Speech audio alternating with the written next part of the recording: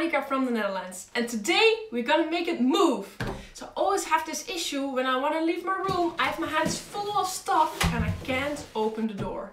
And today we're gonna solve that by making an automatic door opener using Lego bricks. And to make this machine we need to solve 3 challenges. Challenge 1, we need to push and pull the door. Challenge 2, we need to pull the door handle down. Challenge 3, we need to detect a person in front of the door. So I built this car to push and pull the door using 2 large motors. Underneath the car we have a color sensor that can detect the colors on the floor such that the machine knows if the door is open or closed. For pulling the door handle down, I built this pulley system. The last step is to add a distance sensor on each side of the machine so that the machine can detect a person in front of the door.